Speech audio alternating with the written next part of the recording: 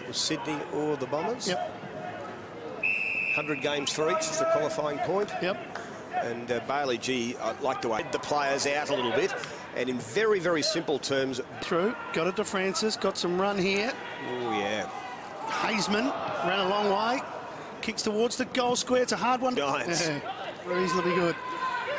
Maybe South Australia can get one more before quarter time as Haysman kicks it up high. Mackenzie floats in but didn't take the mark. Ward's looking for Eads but cutting it off is Francis. Floating kick, his first one for the game, not a good one.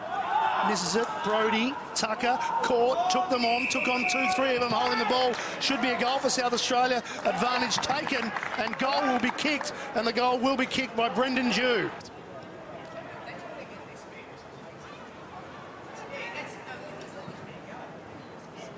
Two, Sharon Berg slips it over. Good kick there from Haysman. No, he's missed it wide. Should have done. Came in the name of Dunkley, but he missed his target. So a chance for to dominate the way he has, and well, that's why there's a debate about. It's important for everyone to see it, and the recruiters are obviously enjoying what they're seeing. Good luck. No worries. Thanks for that. Fourth quarter underway.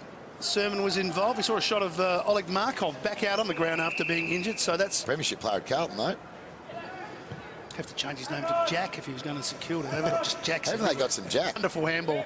How did he do that, Snelling? He was under all sorts of pressure. Now they're released. Now the kick comes in long from Haysman.